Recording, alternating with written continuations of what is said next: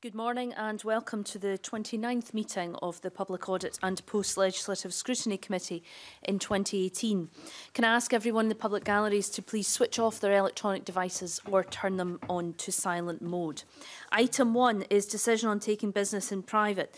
Do members agree to take item 3 in private this morning? Agreed. Thank you. Item 2 is Section 22 report, the 1718 audit of NHS Tayside. I'd like to welcome our witnesses to the meeting this morning: Caroline Gardner, Auditor General for Scotland; Fiona Mitchell-Knight, Audit Director; Lee Johnson, Senior Manager, Performance and Best Value; and Bruce Crosby, Senior Audit Manager of Audit Scotland. I'd like to now invite the Auditor General to make a brief opening statement. Thank you, Convener. This is the fourth consecutive report I've provided to Parliament on NHS Tayside, highlighting a series of significant concerns in financial performance and governance issues. Today's report sets out NHS Tayside's worsening financial position and the increasing challenges it faces in meeting its financial and performance targets. It provides an update on events over the last financial year, including arrangements for the departure of the former Chief Executive. The external auditor gave an unqualified opinion on the 2017-18 accounts. This means the accounts provide a true and fair view of the board's financial position and there are no significant errors. However, she does highlight several areas of concern. For the last 6 years, the board has required brokerage from the Scottish Government to achieve financial balance. The board has a total of £45.9 million outstanding brokerage, and further brokerage will be required. In June, the board approved a one-year financial plan for 2018-19, which identifies a potential deficit of £18.7 million for the year. The board's financial position has been compounded by the mismanagement of e-health funding and endowment fund monies in previous years. The Cabinet Secretary for Health and Support announced in October that the Scottish Government will not seek repayment of brokerage accumulated up to 31st of March 2019 from territorial NHS boards. While this provides NHS Tayside with some breathing space, it doesn't address the underlying financial challenges facing the board. I've highlighted in previous reports NHS Tayside's expensive operating model compared to other boards. This is a main factor in the financial challenges it has faced over the years.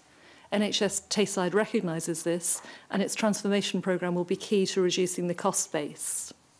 By June 2018, there was still limited evidence of sustainable service redesign and transformation.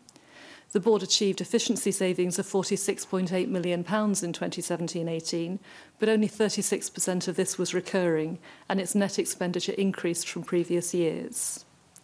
The new senior management team has reviewed NHS Tayside's approach to transformation and developed plans through a combination of long-term strategic measures and short-term efficiencies. The Independent Assurance and Advisory Group set up by the Scottish Government was due to provide a progress report on NHS Tayside's transformation programme in November, which I understand the committee received overnight, and will review this in due course. Several senior staff have left the board over the last year, and an interim chief executive and chair and a new director of finance took up post in 2018. The auditor reviewed arrangements relating to the departure of the former chief executive and identified several errors in the process and a lack of good governance. The appointment of a new chief executive was announced on the 28th of November, and a recruitment exercise is now underway to appoint a new chair before the end of the financial year. In conclusion, NHS Tayside urgently needs to set out the detail of how it intends to achieve financial sustainability. In particular, it needs effective and stable leadership to drive forward its plans for transformation. As always, Convener, we'll do our best to answer the committee's questions. Thank you very much, Auditor General, and thank you for your report. I'm going to open questioning for the committee this morning, but before I do that, I'd like to make a couple of brief observations. The first is on the Assurance and Transformation Group report, which you referred to in your opening statement. The committee did receive the third report, Sir Lewis Ritchie's report, but only at 6 o'clock last night. This is not the first time that this has happened, that the Scottish Government have sent papers to this audit committee at the 11th hour. It does not give committee members, nor indeed your team at Audit Scotland, time to review these papers in any meaningful sense. And I would put on record that I think it's quite disrespectful of the Scottish Government to provide information to Parliament in this way, and I hope they take note of that. The second point I wanted to observe is the Oscar statutory inquiry, which of course covers the issue of the transfer of money from the Charitable Endowment Fund at NHS Tayside to core funding. Oscar have a statutory responsibility to investigate what's going on. They were due to report on the 30th of November. We now understand, after a bit of prompting, that they may report in January. But frankly, I feel this has taken far too long, at least 6 months now, to come to any conclusions and come to their first report. So we eagerly anticipate that report to see what it says. Can I ask you, Auditor General, of course, my primary concern for NHS Tayside is the care of patients right across Tayside, and the figures you provide at the end of your report, I think NHS Tayside only meets 7 out of the 20 government standards. Can you give us a bit more of your reaction to that, please? I think the first thing to say is that the leadership at NHS Tayside are very much focused on doing what they can to protect and indeed improve the quality of care for patients across Tayside. But you're right, I've reported that performance declined this year. I think in 2016-17 the board achieved 9 of the national performance standards. In 2017-18 that had reduced to 7 of them, and we set that out in the appendix. It is worth noting though that NHS Tayside is probably still slightly above the average for health boards across Scotland, and I reported in my national report in October that performance is declining nationally, so they're not alone in that. Some of them particularly worry, including mental health for children and the waiting times, but I know that one of my colleagues is going to address that. Can I turn your attention, Auditor General, to the issue of severance pay for the previous permanent Chief Executive of NHS Tayside? Your report details several anomalies on the arrangements of severance pay. I think the standout one for me is the fact that the previous Chief Executive was paid 6 months in lieu of notice rather than 3, which was in her contract. Is that a legal payment? Is that correct? Is that... You're referring to paragraphs 41 onwards of my report, where we try to set out what happened in what was clearly quite a confused process.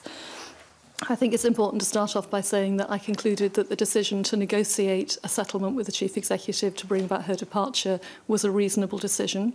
At that point, the board took appropriate legal advice about the options open to it and the risks of that becoming quite a protracted process. So I'm content that the decision to negotiate a settlement was reasonable. There was real confusion, I think, in the advice given to the acting Chief Executive and Chair about the notice period which was relevant to the former Chief Executive. Her contract clearly stated that she was on 3 months' notice. The Assistant Chief Executive and Strategic Director of Workforce believed that other Chief Executives across Scotland were on 6 months' notice, and that in order to treat her fairly and with parity with other Chief Executives, 6 months should be applied. The process by which the contract was actually updated to reflect that didn't meet good governance. It wasn't considered by the Remuneration Committee until November of this year, and the Assistant Chief Executive wasn't able to provide the auditor with evidence for why she believed that the contract period should be 6 months rather than 3 months. So there's no doubt there was confusion about that element of the settlement. You said that the interim Chief Executive was advised on the 6-month period. Who did that advice come from? My report identifies that the person providing advice to the interim Chief Executive and the interim Chair was the Assistant Chief Executive and Strategic Director of Workforce. That's a full title for one person within NHS Tayside. Within NHS Tayside. And was government consulted on this at any point? Yes, NHS Tayside consulted both the Scottish Government's Health and Social Care Workforce Directorate and the Central Legal Office. But they would have had a better overview of the 3-month, 6-month contractual settlement right across Scotland than somebody in NHS Tayside, because it's their job to have an overview. Were they not able to provide that information? I think confusion arose between what the contractual entitlement was for the former chief executive at NHS Tayside and what was being negotiated as part of a settlement. I make the point in my report that the business case that was submitted for approval to Scottish Government didn't make reference to the 3-month notice period. And I think there is confusion, as I say, which is not reflecting good governance in the way this was handled. I mean, Auditor General, you know as well as I do that the finances of NHS Tayside have been of extreme concern to both this committee and to you for a number of years now, but especially to people in Tayside. And I think people were shocked that the outgoing chief executive would be paid, and it now transpires from your report, more than the contractual entitlement. I received a letter from John Brown, the chairman of NHS Tayside, on the 7th of August this year, and he states in that letter, all payments are legal and contractual entitlements and no additional payments have or will be made by NHS Tayside. Given your report, is that an accurate statement? At the point where the settlement was agreed, right up to the point of settlement, the contractual entitlement was 3 months' notice rather than 6 months' notice. As I've said, I think that the decision to negotiate a settlement was a reasonable one, and what figure may have come out of that settlement separately from the notice period is an open question. But I have no doubt that the contractual period for the former chief executive was 3 months. Okay. So the period of 6 months, payment in lieu of notice, was not a contractual entitlement. The Remuneration Committee only agreed a change to the chief executive's contract retrospectively in November of this year. So as of 7th of August, that was not That's right. an accurate statement. Okay, Alex Neil. Auditor General, would you regard it as good practice to change the term of a contract once the person has submitted their resignation? In this case, it was changed formally after the former chief executive had left the board. That happened at the end of July this year. I do want to be clear. I think having concluded that negotiating a settlement was reasonable, I think given the balance of risks facing the board, to have agreed a settlement period of 6 months would not have been unreasonable had there been a proper audit trail for doing that. But that audit trail doesn't exist, and there was a confusion about why the notice period was increased to 6 months. But they're not two separate things here. I mean, I have never heard, either in the private sector or in the public sector, where a contract of employment is changed once you've left that employment, and where the period of notice is doubled after you've left the employment. That surely cannot be good practice. I think I'm agreeing with you, Mr. Neil. The rationale of the contract period being 6 months rather than 3 really clearly doesn't stand up. That's not to say there could not have been grounds for negotiating a settlement payment of 6 months. You describe it as confusion, but we're talking here about the director of the workforce, who's supposed to be the person who is the professional in relation to contracts of employment, etc. So it's not just confusion, it's total incompetence. If he changes the period of the contract and doesn't even check, because the reason apparently he gave for that was that it was to bring it into line, albeit after the chief executive had left the organisation, to bring it into line with other chief executives in the network of territorial boards. He clearly hadn't even checked whether that was factually correct or not. That's incompetence. That's not just confusion. As you would expect, Fiona and her team as the auditors probed this quite deeply as part of their audit work. I'll give you a bit more background if that would be useful. We reference in my report at the foot of page 13 the extant circular, which dates back to 2006, which is very clear that chief executives' notice periods should be between 3 and 6 months, and that any change requires to be authorised by the Remuneration Committee. So the guidance itself is very clear. There apparently has been at some point a draft circular in circulation to which the Assistant Chief Executive, Strategic Director of Workforce referred, which proposed some changes to that, but which was never finalised and enacted. And the Assistant Chief Executive advised us that she understood that other Chief Execs of territorial health boards had a 6-month notice period, and therefore that there was a danger that the board could be found to have been discriminating against the former Chief Executive at Tayside. Since then, as we say in the report, through audit work, we've discovered that 3 of the territorial health board Chief Executives do in fact have a notice period of 3 months. So there is confusion about this. I can't speculate about the source of that confusion, but you're right. This is the sort of good governance that I would expect to see about a decision of this seriousness. But let's be clear, there are 3 documents. There's a document from 2006 that says there has to be a period of between 3 and 6 months. Her contract of the Chief Executive was consistent with that because her contract said 3 months.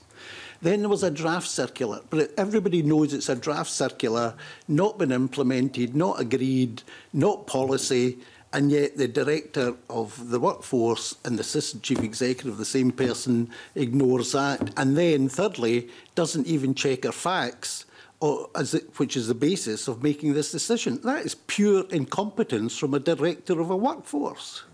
I don't think I can add more to what's in my report, Mr Neil. The facts as you've described them are correct and are as we've set out in the report. I think there was a genuine and legitimate desire to bring the situation to a close, and this was poor governance that was not based on good advice about the provisions that governed the Chief Executive's notice period. Is it not time we introduce some sanctions for such poor governance? Because, you know, the poor taxpayer is picking up the tab every time for this, and they are fed up to the back teeth with people in film star salaries getting film star severance payments, and particularly where it would appear they're not even entitled to it based on the period of contract they had. I entirely understand yours and the committee's frustration about it, and I think it's a question that the committee may wish to take up with government. Okay, thank you. Colin Beattie. Thank you, Mayor.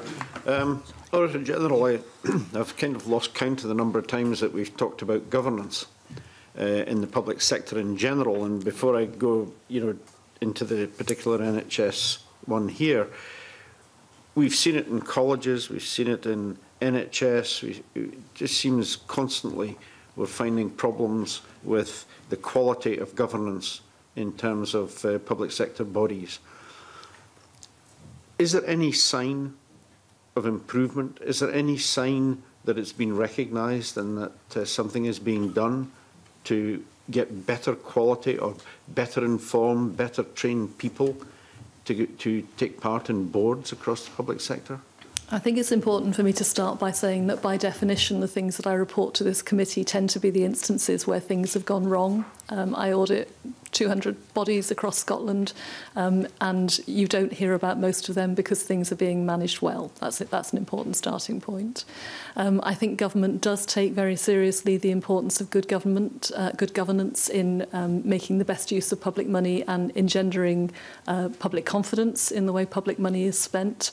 I think we've seen moves to improve the public appointments process, tightening to the guidance around severance agreements, and you've heard some of that before about the need now for government to approve those packages before they actually take effect. And clearly in situations like this, particularly when people are under pressure, things go wrong. My role is to report that to you. I think you may want to explore with government the action they're taking to reduce the chances of it happening in future. You correctly say that the reports that come forward to us tend to be the bad news. The good news is forever hidden. But consistently, throughout this bad news you bring us, there are strong elements of problems with governance which frequently exacerbate and sometimes cause the problems. Is there a pattern? I think the only pattern that I can draw to your attention, apart from things occasionally going wrong in individual bodies, is that when bodies or sectors are under particular pressure, things are more likely to go awry.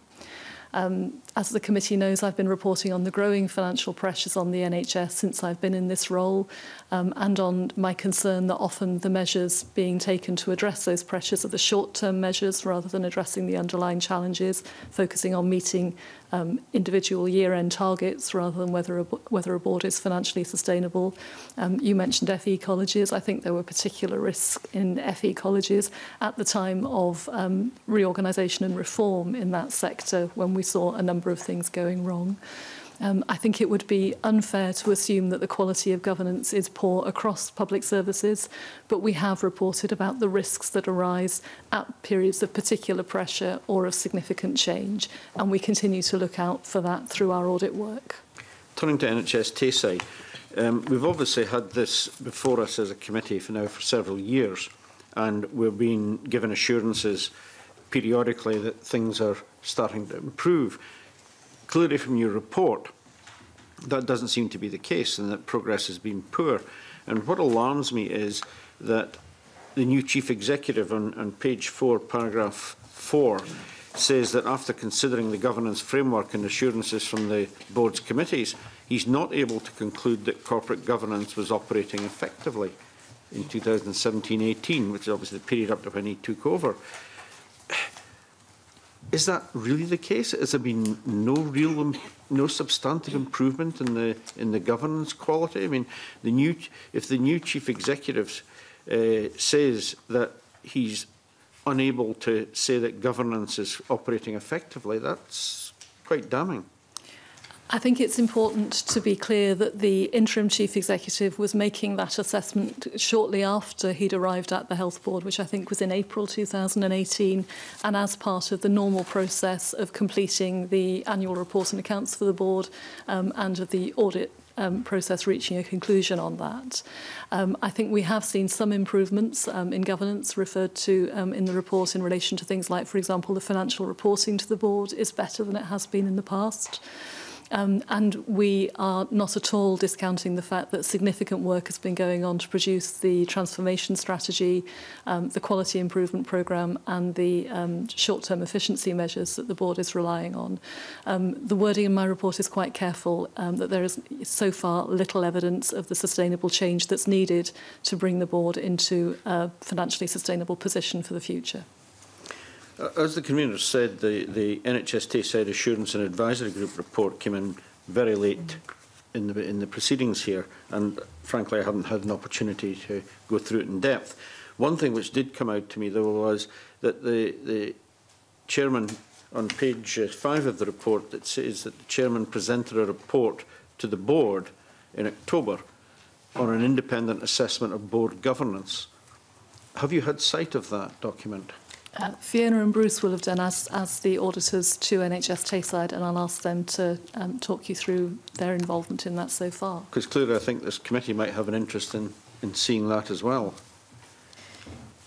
Yes, yes, so certainly as part of the audit we were provided with a copy of that report that went to the board in October, and what that summarised was the governance issues that had been identified to date, and lays out some initial plans and improvement actions that the board intends to take in the future. Some of those have already been progressed and are mentioned in the Section 22 report, as the Auditor General referred to, in terms of improvements in the financial reporting and how the budgets have been based. But obviously it's very early days, and since October, we haven't seen the implications of those improvement actions yet, but we will be looking at that as part of this year's audit, and we'll report in next year's annual audit report. I mean, quite clearly we're kind of in a situation that we were previously, which is we've got a new team coming in with the new chair and new chief executive. But in your report on page 5, paragraph 13, you say the board continues to face leadership challenges. Are these leadership challenges going to be addressed by putting in place the new chair and the new chief executive? Are there broader issues with the composition of the board itself and the skills and experience that they've got? I think my starting point is that as you say, we're still in a period of change, that the newly appointed Chief Executive is due to take up his post early in 2019. The Scottish Government is currently recruiting a new permanent chair to the board, so those two people aren't yet in place. One of them isn't yet identified. And I think Fiona would agree that there are signs of pressure on the leadership team at NHS Tayside, as you would expect in a situation as challenging as this and with as much instability and turnover as there has been. I think one of the things that I'm interested in is the level of support which government is able to provide to boards in these circumstances, making sure that not only is support available, but that it's joined up, focused on the right issues and focused on the longer term rather than on short-term measures, what's really needed to bring sustainability against the picture of the overall pressures facing health and care in Scotland. Is the level of Scottish Government support there adequate, do you think? Or are there other things they could be doing? It's hard to draw an overall conclusion about it. I think there certainly is support in place. The Assurance and Advisory Group is part of that. There has been consultancy support, as you know, put in and paid for by the Scottish Government. I think my concern is less about the volume of support, but about making sure that it's focused on the right things and that it really is joined up and consistent to help people tackle what are genuinely difficult circumstances in this board and in other boards across Scotland. Liam Kerr. Thank you, Convener. I'd like to pick up on the Chief Executive payout, if I may. You talked in brief there of a business case having been prepared. Can this committee see that business case?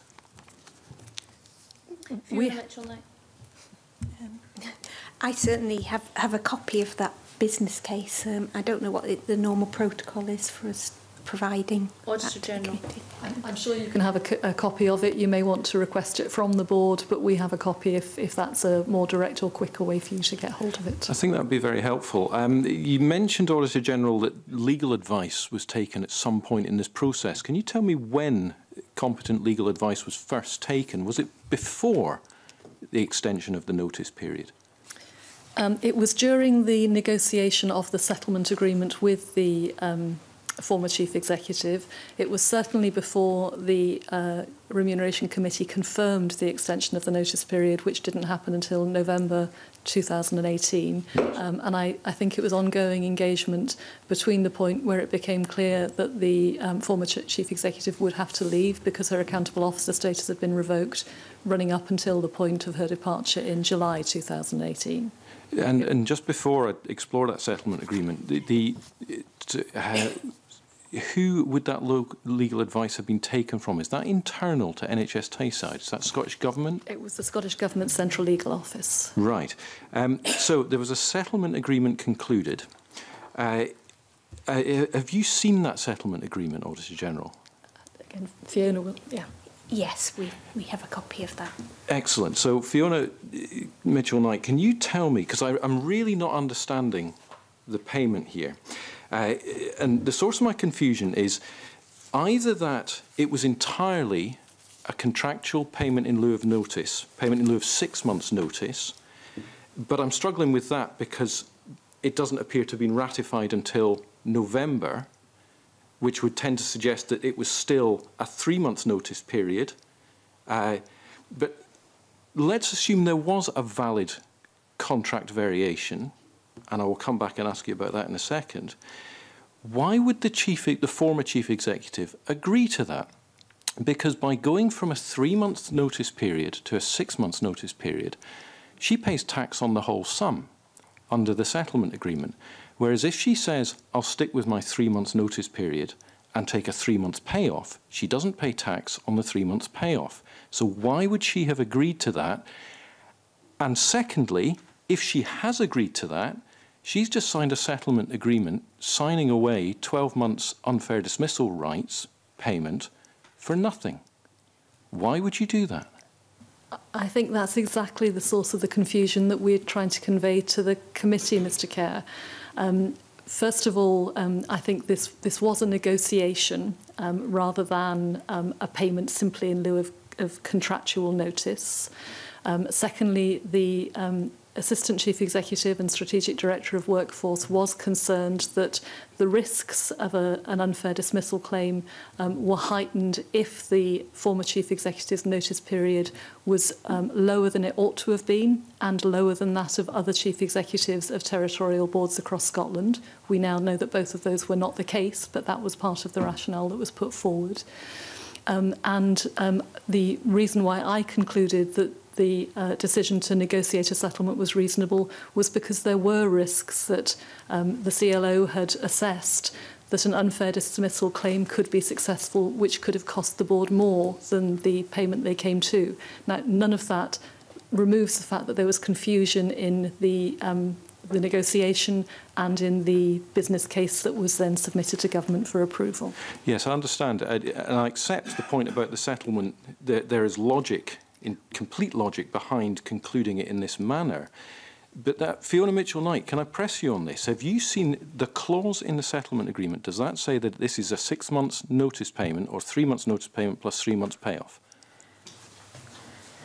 I would need to refer to the settlement for the exact wording, but it does make specific reference to the notice period being 6 months as part of the settlement. Right. And it says that all parties agree that the notice period is 6 months at that point in time. I have two very brief questions. This decision seems to have been heavily, or the interim Chief Executive appears to have been heavily involved in this process. The interim Chief Executive is moving on to take up a new position very shortly. I believe replacing Paul Gray at NHS Scotland. Can I just confirm I'm correct on that? My understanding is that Malcolm Wright has been appointed to act as Director General for Health and Sport in the Scottish Government from 1st of January, I think, for a period of 12 months. That's correct. And finally, on the board positions, I think you say in your report that there have been changes on the board. There have been 3 changes. Could you just tell me a bit more detail about which positions have been changed out, please? I report that I think 3 non-executive directors left the board during the year and have been replaced. And then more directly relevant to this, as you know, the former Director of Finance left in the spring of last year and is now being replaced on a permanent basis by the Director of Finance, who is covering both Grampian and Tayside. Malcolm Wright has been the interim Chief Executive from April until December of this year and will then move on. And John Brown, the Chair of Greater Glasgow and Clyde Health Board, has been the interim Chair of NHS Tayside, I think from April until March 2019. And the government is in the process of replacing, of appointing a new Chair to NHS Tayside at the moment. You asked a question about Malcolm's involvement in this decision-making, and he was one of the people involved, but one of a number of players. He and the interim chair of NHS Tayside were advised by the Assistant Chief Executive and Strategic Director of Workforce, who was responsible for providing advice to them. And there was also involvement and consultation with the Scottish Government's Central Legal Office and the Scottish Government's Health Directorate for Workforce. Just for my absolute clarity, Auditor General, because you've talked a bit in this session about the Assistant Chief Executive, who is that Assistant Chief Executive and where are they now? I'll ask Fiona for the post holder's name in a moment. She is the Assistant Chief Executive and Strategic Director of Workforce for NHS Tayside and is still in post. And Fiona will be able to confirm her name for you. Yes, her name is Dr. Annie Ingram, and she's also Director of Workforce in Grampian, NHS Grampian. Thank you. Auditor General, following on from Liam Kerr's questioning, and your report, does this throw up a bit of doubt on the quality of advice coming from the NHS Central Legal Office? I would say not. I think that we're comfortable that the advice they provided to NHS Tayside was entirely reasonable on the basis of the information provided to them. How then could NHS Tayside have made such a mess of this in terms of the the 6-month, 3-month notice period. Surely the lawyers should have picked that up and been quite strict with them in their advice that that was not the right thing to do, to double the payment. I think as my report says, the business case submitted to the Scottish Government for approval referred to a 6-month notice period. I think within the board there was a misunderstanding, first of all, that 6 months was standard, and secondly, that the notice period could be increased as part of the negotiation around the settlement without Remuneration Committee approval. That's incorrect, as I say in my report. And I think that element of it got lost within the wider negotiation about the former chief executive's departure. The legal advice was given on the basis of the 6 months, and that was a mistake made by NHS Tayside. I think that the mistake was the formal status of the notice period and the connection between that and the 6 months settlement that was finally agreed at the end of July. Should these severance payments be taken right out of the hands of boards and dealt with at the highest level? I think it's difficult to say that would increase accountability. I think the new checks and balances that have been introduced relatively recently requiring them to be signed off by government are a useful safeguard.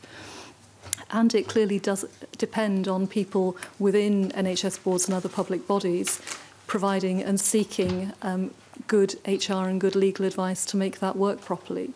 As I've said to the committee, I struggle to understand the confusion that arose here around the extent to which the chief executive's notice period was in line with the guidance and different from that of other chief executives. The board wasn't able to provide us with evidence to support their view, and it's not been difficult for us to identify the guidance and to find that other chief execs of territorial health boards do have a 3-month notice period.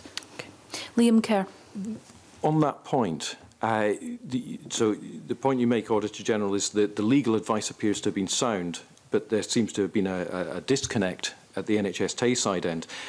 There was an erroneous pension payment, so 19,000 pension payment was made that it has now come to light shouldn't have been made. My understanding from paragraph 53 of your report is that the legal officers have said clawing that £19,000 back would breach the agreement. You then go on to say that the Assistant Chief Executive stroke Strategic Director of Workforce, whom we were just talking about, takes a different view and is going to go ahead against the advice from the legal people saying this would be a breach of the agreement, and the Assistant Chief Executive is going to seek repayment of the £90,000. Do you have any comment to make on that and the appropriateness of the Assistant Chief Executive looking to go against the legal office's advice, apparently once again? The £19,000 sum that you're referring to wasn't a payment made to the former chief executive, but a contribution made to the NHS pension scheme by NHS Tayside as covered by the settlement agreement which had been reached between the board and the former chief executive. Based on apparently a misunderstanding of the regulations that pension contributions relate to pensionable service rather than to payments, and therefore a payment in lieu of notice doesn't attract and indeed can't attract pension contributions in that way. The advice of the Central Legal Office, as I understand it, was that that contribution was part of the settlement agreement and that therefore can't advise the board to reopen the settlement agreement and reclaim that payment to the NHS pension scheme. The board's view is different, which is that because it doesn't represent pensionable service, the payment shouldn't have been made to the board. The former chief executive doesn't benefit from the payment, and therefore that it will be reconciled as part of their annual review of the overall amount that should have been made to the pension scheme. I'm afraid I don't think I can clarify the matter very much more than that. It's clearly another element of confusion within this decision. But just to be absolutely clear, the legal advice is clawing it back would be a breach of the agreement. The Assistant Chief Executive takes a different view and will proceed based on her own view. That is a direct quote from my report, and it's still our understanding of the position. I can't reconcile the two any more than you can. I've got Anas Sarwar first, and then I'll bring you in. If it's on that, then I'm happy. And OK, Alec Neil.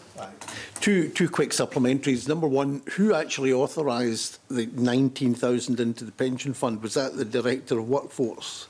The settlement agreement was agreed between the board and the Scottish Government, as it's required to be before it was signed. But as I understand it, it was based on advice provided by the Assistant Chief Executive and going through a normal process of negotiation as would take place in these presumably situations. you'd have expected somebody in charge of HR to know the rules on pension contributions. But my second question is, in pursuing this, if this is going to be pursued legally, is the legal cost of trying to recover the 19,000 from the pension fund possibly going to exceed the £19,000? As I understand it, the board isn't proposing to pursue it legally. Their position is that the contribution should never have been made to the pension scheme, that the former chief executive doesn't benefit from it, and therefore they will recover it as part of the normal end-year reconciliation, which makes sure that the contributions made overall are at the right level for all of the staff covered for the year as a whole. Okay. Let me just clarify that we are going to receive a copy of the business case. Is that correct? As I'd suggested, Convener, I think, first of all, the committee may want to request it from NHS Tayside, but we have a copy if that's an easier way for you to receive it. And the settlement agreement as well. Thank you very much. Yes. Anas Sarwar. Originally, I was going to ask some questions about performance, but before I do that, just we've covered before in previous sessions around the fact that we are governance and leadership heavy across the public sector, particularly in the NHS. So I'll repeat a question I've asked before. You've mentioned around the chair of Greater Glasgow and Clyde being the interim chair, in Tayside someone's doing a shared workforce role in Grampian, and also in Tayside the previous chief executive being a chief executive elsewhere and now moving on to be chief executive in NHS Scotland. Are there too many chiefs? You asked the question last time, and my answer last time wasn't straightforward. I think this is a really clear example of the fact that these are big, difficult jobs. The job of transforming NHS Tayside and making it clinically and financially sustainable for the future is a big job. And when the committee was asking me questions about NHS Tayside at a session earlier this year, I expressed a concern that asking somebody to be covering both NHS Tayside and NHS Grampian at that point for the Chief Executive, for the Finance Director and for the Workforce Director was a big ask. So I think that we do need to make sure we have enough people of sufficient experience and calibre to do the job that we're requiring. And I think we make what is already difficult to recruit and retain enough of those people across Scotland is made more difficult by adding in additional bodies at different levels without considering the shape of the system as a whole. So is that a polite way of saying there probably are too many big jobs and not enough people with sufficient abilities to do those jobs? I reported in my NHS overview report back in October that it's increasingly difficult to recruit and retain people to do the jobs that are required. And I think that that challenge is made more difficult by the fact that we now have not only 14 territorial health boards, but also 31 integration authorities, and that we are adding additional levels of planning in regional planning to the NHS as well, while trying to integrate with social care. For me, it's the complexity of the system which I think is the problem, rather than there being too many people doing the jobs. Thank you, Auditor General. Just specifically on performance, we've covered before, the Chair covered the fact that there's 13 failing standards. 9 of the failing standards are below average, and 5 are worse than they were last year. You want to just comment again on the patient impact side of the issues that are happening at NHS Tayside, and I'll cover some of the specifics in a second. There's no doubt, we all know that the quality of care provided by the NHS is the most important thing that we're talking about here. And although the national standards don't cover, in my view, the whole of the health and care system, and therefore run the risk of giving us a partial view of what's going on, there's also no doubt that they cover things which are important to patients: waiting time in A&E, the time from referral to treatment. They're all things that matter to people and would to any of us and our families. So just a couple of specific examples. The treatment time guarantee around 12 weeks the target is 100%. The average is 75%. Last year, Tayside was 81%. It's now at 71%. That doesn't sound like a board that's getting its act together. It sounds like the opposite. The 12-week outpatient, same 95% standard, 75% Scottish average, 86% was Tayside's performance last year. It's now dropped to 71%. Again, doesn't feel like they're getting to grips with it. Cancer treatment, again, below the standard, below the Scottish average, worse than last year. Same on psychological therapies. It's getting worse from last year. It doesn't look like new governance, new structures is actually making a tangible difference to patient care in Tayside. My report is clear that the board has slipped from achieving 9 of the national standards last year to 7 this year. And that, as you say, has an impact on patients. It is against a backdrop of declining performance against the standards for the NHS as a whole in 2017-18. And I think it's always been clear that the change that's required to improve performance across NHS Tayside and to put it on a more sustainable footing will take time. That's very much the work which the plans that the interim leadership team have put in place is trying to achieve. My report says there's little evidence yet of an impact on these figures, which is what you're highlighting. We all hope that that will become evident in future, and I think that really depends on more detail on the underpinning plans and effective and stable leadership to bring it about over a long period of time. The most stark statistic is we all know about the tragic high incidence rate of suicide in particular Dundee, but covering NHS Tayside. We know of the Lost Souls of Dundee group, which is campaigning around trying to reduce the suicide rate in Dundee and to try and improve mental health services in Dundee. We've already had in this Parliament a call for a review, which was passed by the Parliament in terms of a review into mental health services in NHS Tayside. So to look at the stats around psychological therapies and the CAM stats in particular is absolutely stark. I mean, the standard of 90% for CAM's performance, the Scottish average being 71%, Tayside's performance being relatively good a year ago, but in 1 year they've dropped. And over that, some of that period, whilst we've had this debate about mental health services in Dundee and in Tayside, it's dropped to 41%. So 6 out of 10 children aren't getting the referral to treatment in time in mental health services in Tayside. For psychological therapies in the round, 40%, over 40% aren't getting the referral to treatment in time, when we also have the fact that that is the highest suicide rate area anywhere in Scotland, anywhere in the UK, and perhaps anywhere in Europe. How can anyone justify that? Forget the severance payments for a second. Forget the governance issues for a second. How can anyone in any kind of leadership position at any level in Tayside or across the NHS in Scotland justify that performance?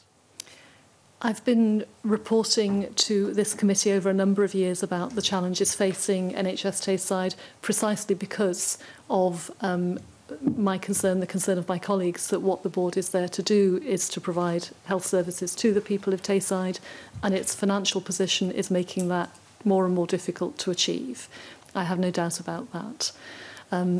We have reported in today's report some of the action that's underway to try to turn that around, and said that so far there's little evidence that it's having an impact. We'll continue to monitor it.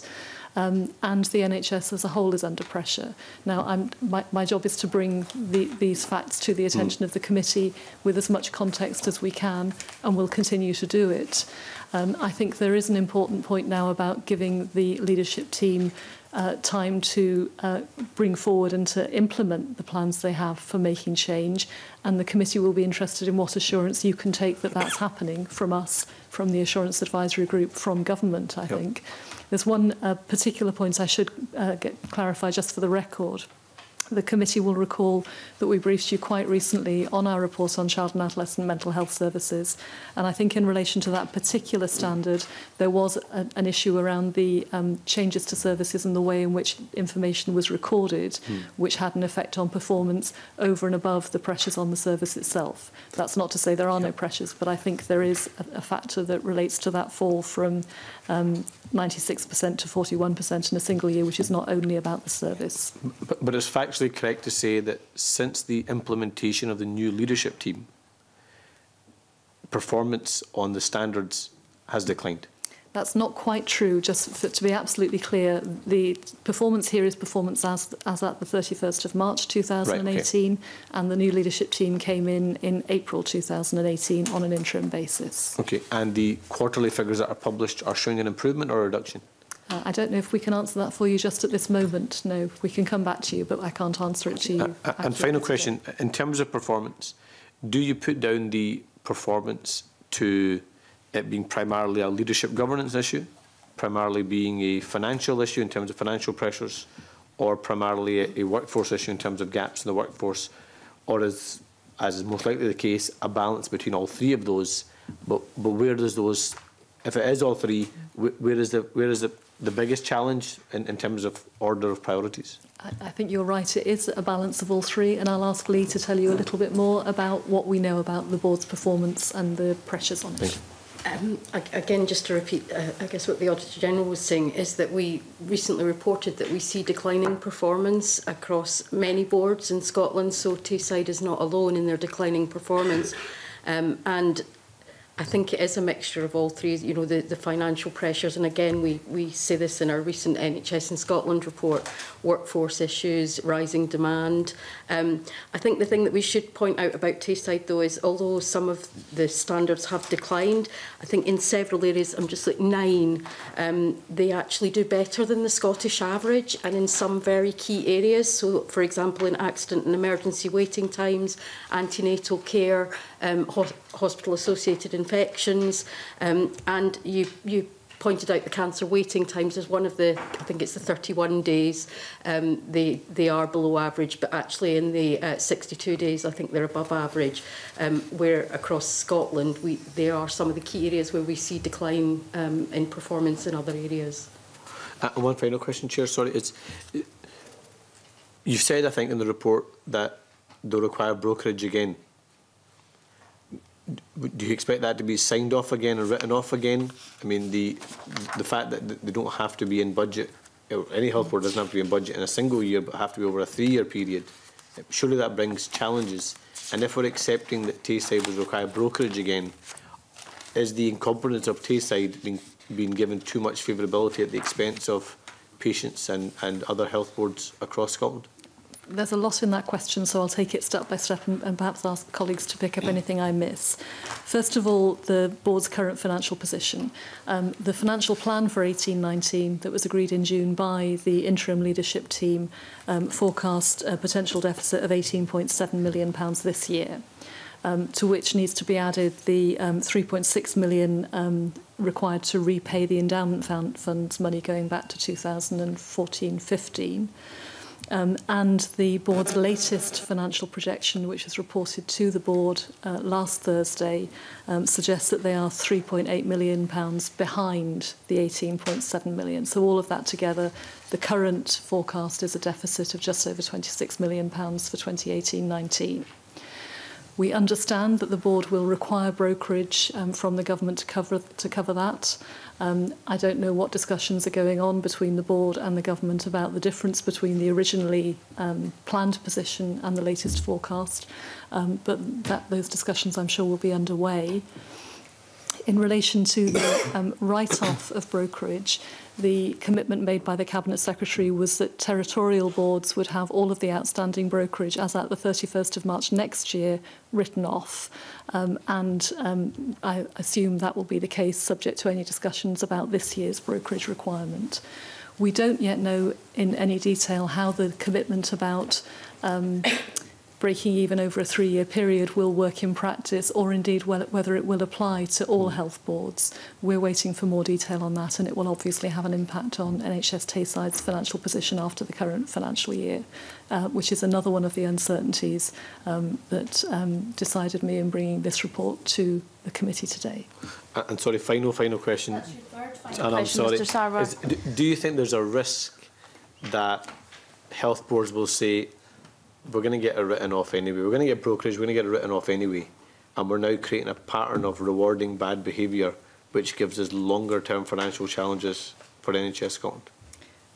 I think That is my final question, Chair. Thank you. I think the existence of brokerage and the reliance on it of some boards over the years that I've been in this job is something I've been raising as a concern with this committee. I think it focuses people on the year-end financial performance to the exclusion of wider clinical and financial sustainability, and I think it does raise a risk that those boards who have poorer financial management benefit at the expense of those who take a longer-term, more strategic view. If anything, I think the commitment to move to a 3-year cycle, depending on the details of that, will improve that position, not worsen it. And we're watching quite carefully what's happening in health boards across Scotland this year, as we're heading up to the 31st March 2019 point, at which the Cabinet Secretary has said all outstanding brokerage for territorial boards will be written off. We don't yet know what that will look like, but we're watching it closely. Thank you. Thank you. Willie Coffey. Convener, I mean, one of the purposes of the Audit Committee is to try to identify where performance is improving. It's not all just gloom and doom and giving health boards or whoever a kicking when performance is bad, but when there is any examples of good performance, we should highlight it. And the performance table in your report, Auditor General, seems to show that for NHST side. And Lee Johnston, you mentioned a few examples. Depending how you read it, there's 5 or 7 indicators where NHST side are actually performing above target or above the Scottish average, whether it be in 4-hour A&E response time, where they've always had a good reputation, as I understand it. They've always been pretty good, whether it's in antenatal care or C. diff treatment or IVF waiting times or 48-hour access to GB practice. So what could explain the contrast in good performance over a range of areas and then not so good or deteriorating performance in some of these other areas that have been mentioned? We always try to be fair and balanced in our reporting, as the committee would expect. And as Lee has said, NHS Tayside has, over the last few years, tended to perform in general against these standards above the Scottish average. I suspect that's related to some degree to its more expensive operating model. It does have higher staffing costs than other NHS boards for delivering similar services. Its prescribing costs are higher. I think its estate costs are higher. Now, none of those are directly related necessarily to higher standards of performance, but you can see a picture where those two could hang together. My understanding is that the interim leadership team has done a lot of work to really understand the way in which health services in Tayside are planned and provided and the relationship with costs. It's now turning that into detailed action plans for making change, which seems to me to be a priority. The assurance and advisory group report that was mentioned at the start of the meeting, it did come late, but it's not alone in papers that come late to this committee or other committees, so it's perhaps a wee bit unfair to single that out, that we always get late material. But I wonder, Auditor General, if you had a chance to look at the... I didn't say we always get late material. I said it's not the first time it's happened. It's happened 3 or 4 times. Please saying continue. We always get late material from a wide range of sources, Convener. Experience that at this committee and other committees, and there's no set rule about when deadlines are for papers to appear for committees. They just seem to appear and we take them, and this one's no different. But having had a look at it in the 2 areas that you mentioned in your own report, Auditor General, in relation to workforce costs and prescribing costs, they are high, and you've said that in your report. But in the advisory group report, which we did get last night, there seems to be progress being made in these 2 areas. In relation to workforce, that report says that there's a marked improvement in agency nursing costs, falling about 33% compared to the same period last year. And the figures for medical locums have also improved, showing an 11% decrease against that quarter. So there seems to be some progress in the workforce costs. And have you had a chance to have a look at the report yourself? Or will you come back to us at a future committee to assess this progress? I'm afraid I haven't had a chance to look at it. I think it was sent to the committee at 6 o'clock yesterday evening. It was copied to Audit Scotland, but unfortunately it was copied to our general business support email inbox and wasn't identified until our admin staff started work at 8:30 this morning. So I haven't had a chance to look at it at all. I'm pleased to hear there's progress. I don't think that changes my view that at the time my report was prepared there was little evidence of the sort of sustainable change that's needed. I mean, I did have some time to look at it, Convener, and in the prescribing area, which has been highlighted as being excessively overspent in the past. There's also some moderate progress there too, and this report shows that to the end of March 18 showed that a delivery of £2.7 million in efficiency savings from primary care prescribing. They do say that's a modest amount though, compared to the target of £3.5 million, but it is showing, hopefully, for members a trajectory of good performance and getting to grips with two of the key overspend areas that the board have been facing. As you'd expect, we'll be looking at it closely now that we've received it, and we'll be triangulating it with what Fiona and Bruce are seeing as part of their audit work during the year, and it'll be a key part of our reporting back to the committee next year. Okay, thank you very much. Bill Bowman. Thank you, Convener. Just a couple of areas. Firstly, could I ask, going back to the Chief Executive's payment in lieu of notice, when did the Auditor General or Audit Scotland become aware of this as an issue? Did they bring it to you or did you find it? The committee will recall that we gave evidence to you about the position in relation to 15-16 earlier this year, and events then moved on to the point where the former Chief Executive's accountable officer status was removed and negotiations opened. At that stage, we were aware of the negotiations, and Fiona and her team were keeping close to it. They then did the detailed audit work to look at the process and the factors that were taken into account. And I can ask you to talk a bit more about the timing of that, Fiona. Yes, immediately we became aware that the Chief Executive had formally departed from the board. We contacted the Assistant Chief Executive, Director of Finance, and explained that we would be carrying out the audit work and requested a range of information which included the business case, the settlement agreement, and a whole range of information which fed into our conclusions there.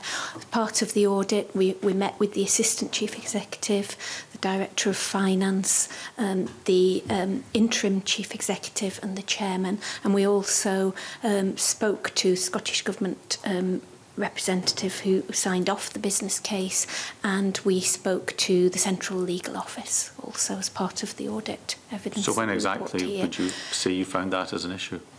So that was between, we more or less concluded our work by the end of November, so it was ongoing. It was quite a lengthy process just because we needed to speak to so many people as part of that to make sure we were thorough. So there was no way you could have influenced the actual outcome of the negotiation? Oh no, it was already, the agreement was already reached, and the Chief Executive had already departed before we became aware of that. Yeah. So then just moving on slightly, you said that 3, I think, non-executives had left and they were from the Audit Committee. Is the Audit Committee now fully staffed, if you like, with appropriately qualified individuals? And when you discussed this issue with them about the payment of the lieu of notice, how did they excuse themselves in relation to that? Bruce, do we know, is the Audit Committee fully? Yes, I think, yes. The Audit Committee does have a full complement of non-executive directors. We can't really comment on how effectively that committee is operating at the moment, because it's too early days with those new executives. That's something we will look at throughout our audit. We didn't discuss the findings of the Chief Executive's departure with the Audit Committee.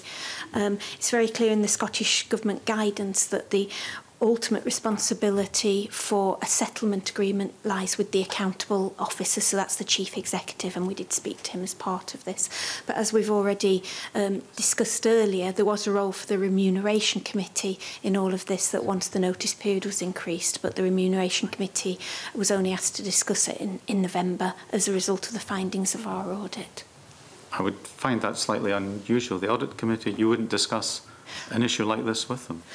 Well, after we would have reported the issues, we would take them to the Audit Committee for discussion. But this is the first time this has been reported, because our annual audit report was issued at the end of June as part of the sign-off of the accounts. And this obviously only came to light after the Chief Executive's departure. So we did our work in August, and this is the first time this has been reported publicly. We will now expect the findings to be presented to the Audit Committee, and we will be involved in those discussions. What would you expect that they might do with this information? I would expect that they would apply an appropriate range of scrutiny and ask questions of the appointed officer, the accountable officer in the board on the issues that are reported here. Just one final point on that. Would you have expected the Chief Executive to raise this with the Audit Committee when an issue like this came up? I think Fiona mentioned but hasn't stressed that the errors in this were identified by her and her audit team in reviewing what had happened after the sign-off of the accounts at the end of June, leading up to the former Chief Executive's departure at the end of July. It will be discussed with the Audit Committee as part of the closure of the 18-19 audit accounts. I think it does raise questions about the way in which advice was provided and the extent to which the overall controls were operating effectively in the board during this period. I'm not sure that's entirely answered your question. So I think it says there's some sort of gap in the governance here. Bruce, thank you. Thank you. I think the Audit Committee is receiving the Section 22 report for consideration today, so I would imagine there'll be quite a bit of scrutiny around this at the meeting today. It's probably an uncomfortable meeting. Thank you. Just following on from Bill Bowman's question, the Remuneration Committee were asked to approve retrospectively just last month the change from 3 months to 6 months. Bill Bowman asked about the Audit Committee and if the new members of the board are on the Audit Committee. Is the Remuneration Committee a subcommittee of the Audit Committee? I think what I'm asking is it the same new personnel that were asked to approve this retrospective payment or retrospective contractual change? The Remuneration Committee of any board is a separate committee in its own right. It's not a subcommittee of the Audit Committee. I'm not sure whether we can answer about the overlap of membership between the two now, but we can certainly provide that to this committee after the meeting. Could you provide that information? The point I'm trying to drive at is we're concerned about governance, and if we find ourselves with new members of the board who were asked then in November to approve this contractual arrangement retrospectively, then I think that would indicate a problem as well. So it would be good to have that membership of the Audit Committee and the Remuneration Committee, just for clarity, if you can provide that. Do members have any further questions for Audit Scotland on this NHS Tayside report this morning? Okay. Can I thank you very much indeed for your evidence? I now close the public session as we move into private.